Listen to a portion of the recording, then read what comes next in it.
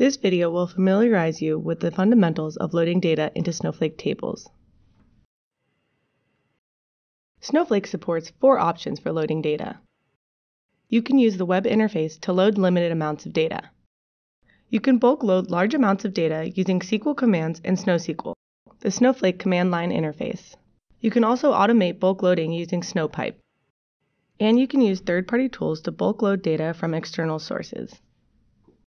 This video focuses on SQL, but we will touch on the other 3 methods at the end. Using SQL, you can bulk load data from any delimited plain text files, such as comma-delimited CSV files. You can also bulk load semi-structured data from JSON, Avro, Parquet, or ORC files. However, this video focuses on loading from CSV files. Bulk loading is performed in 2 phases. First, you upload your data files to a location where Snowflake can access the files. This is referred to as staging your files. Then, you load the data from these staged files into your table. Snowflake lets you stage files in internal locations called stages. Each table and user has a stage. Snowflake also supports creating named stages. Internal stages enable convenient and secure storage of data files without requiring any external resources. However, if your data files are already staged in a supported cloud storage location, you can skip phase 1 and load directly from these external locations. You just need to supply the URL for the location as well as access credentials if the location is protected. You can also create name stages that point to your external locations.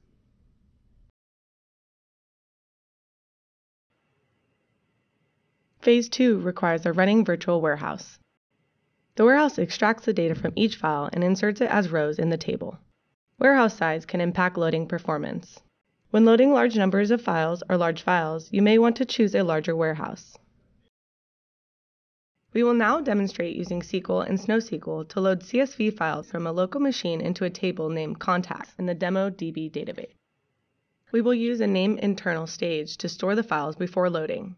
All of the files used in this video are available to try for yourself. See the Snowflake documentation for step-by-step instructions. The table was created using the following SQL. And the files contain records like this. Notice that the columns in the tables correspond to the fields in the records in the files. We'll start by creating an internal stage name CSV files. Next, we'll execute a put command to stage the files in CSV files. Let's take a closer look at the command. File specifies the full directory path and names of the files to stage. Notice that we use a wildcard to load multiple files. That symbol specifies where to stage the files. By default, the put command compresses data files using gzip. To see that the files were staged, you can use the list command. Now we're ready to load data from the stage files into the contacts table. First, specify a virtual warehouse to use. Then, use the copy command to load the files. Looking more closely at this command, into specifies the table where the data will be loaded. From identifies the location of the stage files, in this case, the CSV files stage. Pattern specifies the data files to load.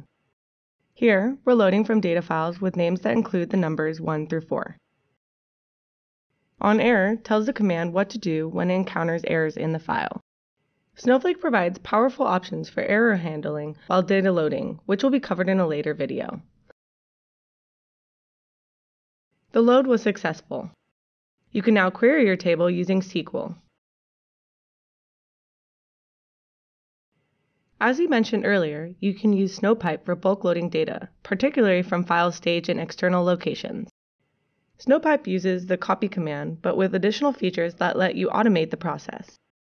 Snowpipe also eliminates the need for a virtual warehouse. Instead, it uses internal compute resources to continuously load data as files are staged. And you are charged only for the actual data loaded. We also mentioned using third-party tools to bulk load data. Often referred to as ETL or ELT, Snowflake supports an ever-expanding ecosystem of applications and services for loading data from a wide range of external sources. If you're interested in using an ETL tool but haven't selected one yet, Snowflake Partner Connect lets you quickly and easily sign up for free trials with selected partners. The fourth and final option for loading data is the Data Loading Wizard in the Snowflake web interface. Simply select the table you want to load and click the Load button. The wizard simplifies loading by combining the two phases into a single operation and automatically deleting all the stage files after loading. However, the wizard is intended for loading only small numbers of files containing small amounts of data. For large amounts of data, it's best to use one of the other options. This concludes this quick introduction on data loading. For more information about data loading, see the Snowflake documentation. Thanks for watching.